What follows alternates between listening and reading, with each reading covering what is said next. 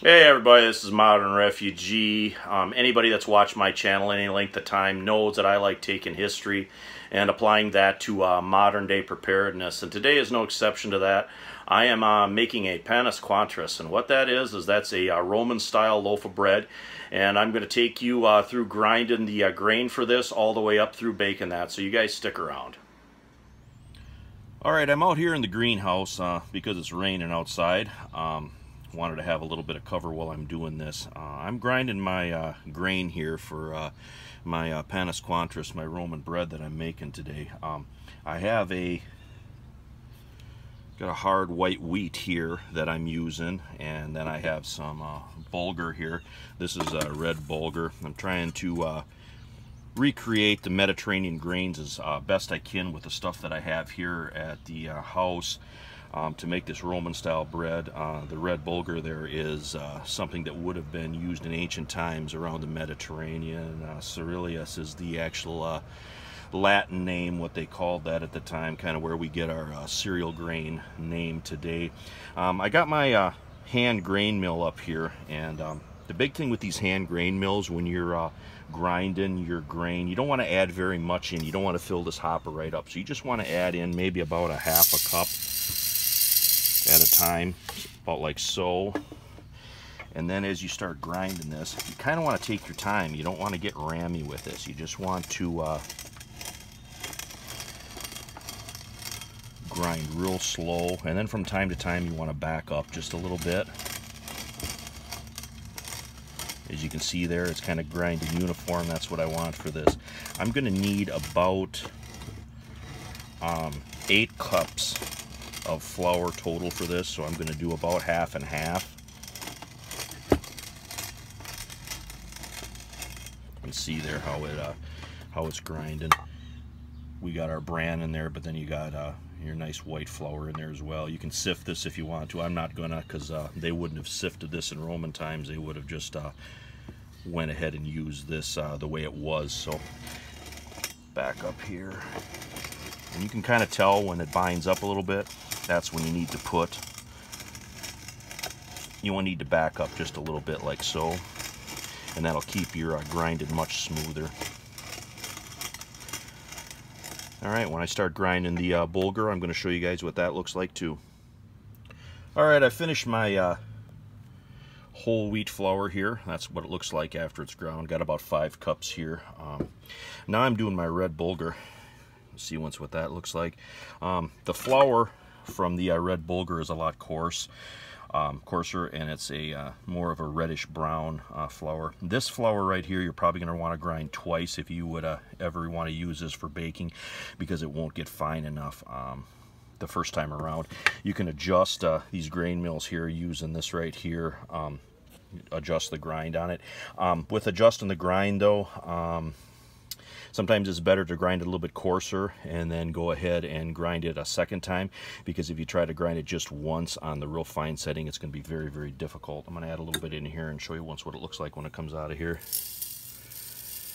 We're just going to put in about, maybe a quarter cup, maybe just a little bit more, plus what's in there. And same principle as the wheat flour. We're going to just slowly crank, backing up from time to time.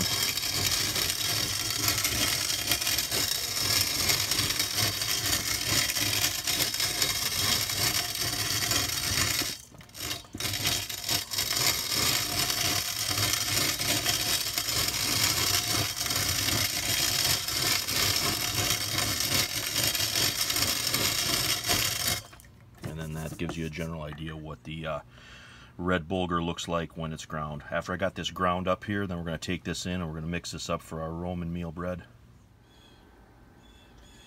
Back in the house now, wanted to show you guys the contrast between these 2 different kinds of flour, the wheat flour and the red bulgur flour.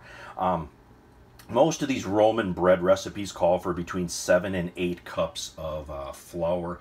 Different kinds of flour were used in these ancient Roman recipes, spelt flour being one that was used quite commonly. I don't have any spelt, so I decided to use red bulgur instead. And a lot of these ancient Roman recipes come from excavations from Pompeii and Herculaneum, they had bakeries that were covered up with ash, and they were able to retrieve carbonized loaves, and then they were analyzed. I guess the most notable one was done by the British Museum. They analyzed the loaf and came up with these recipes, and most of those recipes that people have now for these ancient Roman loaves of bread come from those experiments by the British Museum. I'm going to go over the ingredients real quick here for you guys. This is my sourdough starter. Most Roman bread recipes would have used some type of sourdough starter as a leavening agent. They would have used grape skins soaked in water to collect the naturally occurring yeast off those grape skins. I don't have any grapes yet, but I do have grape plants, so I took a little bit of flour and a little bit of water, and I put that in a jar with a piece of cloth over top of it and put it out underneath my grape plants a few days back to collect the natural yeast that I have in my area there. So it was as close as I could get it to how the Romans did it. Another thing that goes into these Roman loaves is salt, and I have about a half tablespoon of kosher salt here, and then I have some ground coriander. A lot of the historical references talk about some type of seasoning that would go into bread, either herbs or spices, and coriander along with fennel, parsley were some of the ones that historically were used. So I'm going to add a little bit of ground coriander here into my loaf. After I got this flour mixed up here, I'm going to show you how I add my starter and my other ingredients into this so I can get this loaf going for you. Alright, you can see here my flour. I've got this mixed with my salt, my coriander, and my two different flours. And I'm going to add my sourdough starter in the center. I got a little bit of a bowl here, and then I'm going to work my flour in. I'm just going to add all this starter in. This is a little bit more than a cup. Might as well use it all up. Of course, you could keep that starter going if it was you know, a bad situation where you needed the leavening agent. You could just add flour to that every day and keep it fed and just make a loaf of bread every day out of it. So I'm just going to work my starter into my flour, and then we're going to add water as we need it. And water is going to be real, just a little bit at a time, just a real small amount, because we don't want to get this too wet to begin with, because I have a small amount of flour that I reserved for kneading and dusting, but I don't want to use all of that up right away because I don't want to have to grind any more flour.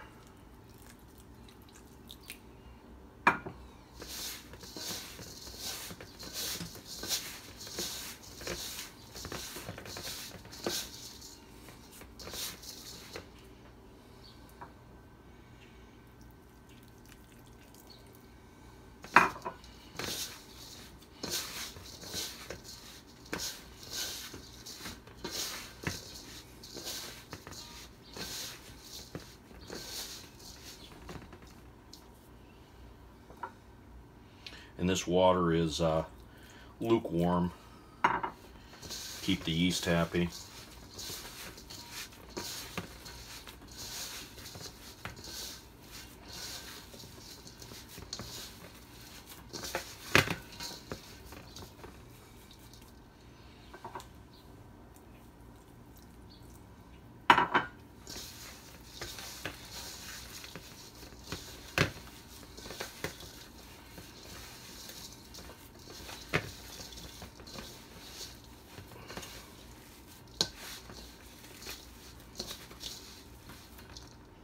Starting to come together. Now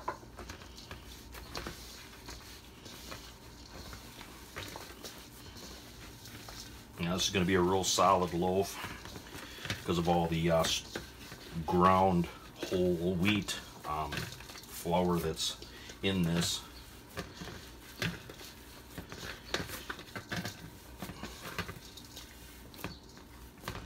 Just a little bit more in here. I got probably about a cup and a half of water along with my cup and a half of starter in this.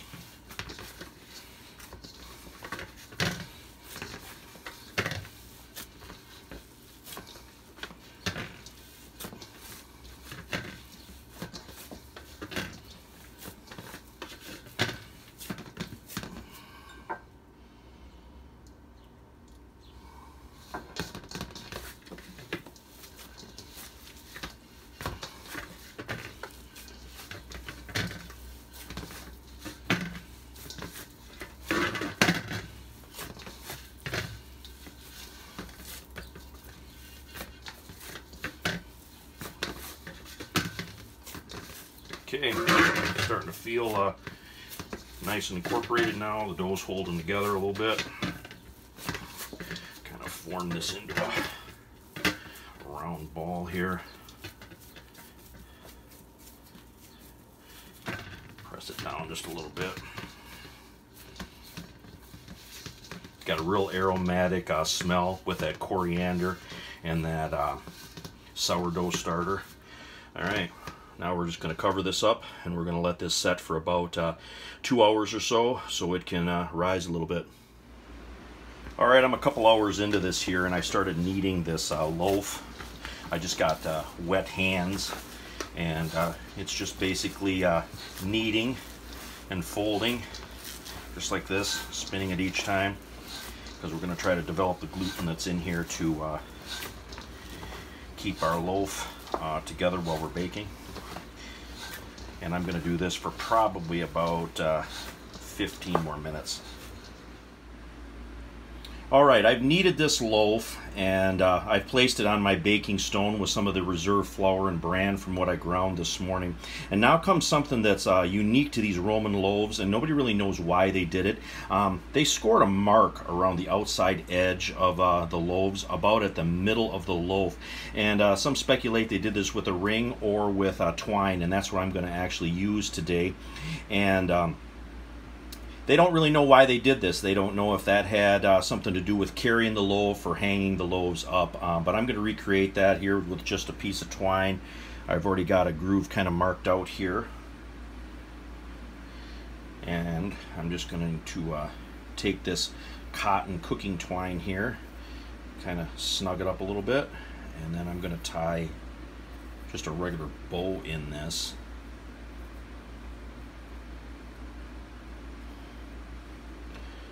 Just like so, and then that's going to stay on while I bake it. Alright, I got that trimmed off now, and in a couple of seconds here I'm going to show you guys how I put the marks in the top of the bread.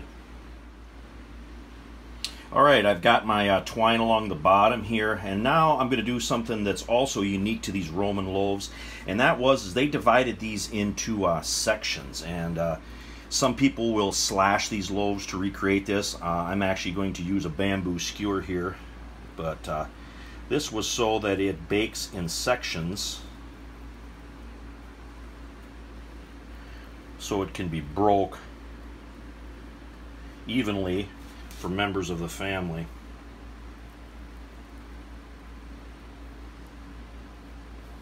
And I actually wetted this skewer a little bit before I started.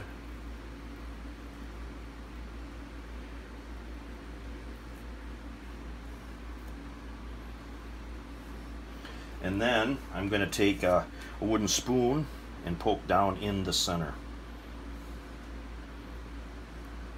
Just like so. Now we're going to let this set, and we're going to let it raise for about 20 minutes or so, and then it's going to go into a 400-degree oven. Here is the finished loaf. I baked this at 400 degrees for about 45 minutes. You can notice there's a little bit of cracking on the top, but that's to be expected with the hand ground grain that we used for this. You can see the line down there where we tied our string on the bottom, and the vent hole on top to vent the steam out. It's got a real pleasant nutty smell with that coriander baked into it, and you can see here the nice 8 individual sections for breaking for the family. Just wanted to share this old time recipe with you guys here. This one's a little bit older than the stuff I normally share with you guys, but just using history and applying that to modern preparedness. But anyway, this is Modern Refugee. I appreciate all my subscribers out there. Hope you guys are getting a little information, a little entertainment out of my videos, and you guys have a great day.